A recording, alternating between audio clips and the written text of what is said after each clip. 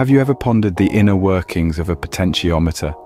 That little dial or knob that you twist to adjust the volume on your stereo, the brightness on your bedside lamp, or the speed on your miniature electric train set is a lot more important than you might think. A potentiometer, affectionately known as a pot, is a type of resistor. Now, resistors, as the name suggests, resist the flow of electric current. They're like the traffic cops of the electrical world, slowing down the charge so it doesn't rush in all at once and cause a short circuit. But what makes a potentiometer special is that it's a variable resistor. It doesn't just resist the flow of current, it lets you control how much resistance it provides. Imagine being able to control how many cars a traffic cop lets through. That's essentially what a potentiometer does. So, how does it pull off this nifty trick? Well, it's all about the design. A potentiometer consists of a resistive track and a movable contact known as a wiper. The resistive track is usually made of a material like carbon, which naturally resists the flow of electricity.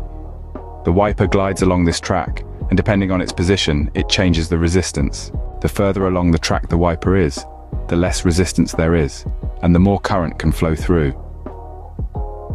Move the wiper back, and the resistance increases, slowing down the current. This is how you control the volume, brightness, or speed of your electronic devices. There are two main types of potentiometers, rotary and linear. The rotary type is what you'd find on a volume dial, where you twist the knob to change the resistance. The linear type, on the other hand, involves sliding the wiper along a straight track, much like a fader on a sound mixing board. But no matter the type, the principle remains the same.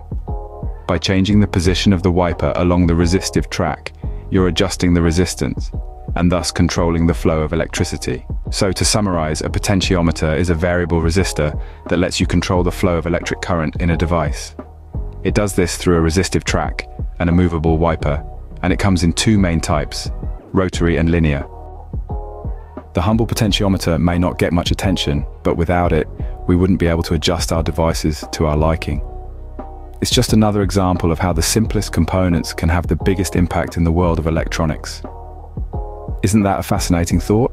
So the next time you're adjusting the volume on your stereo, spare a thought for the potentiometer, the tiny traffic cop that makes it all possible.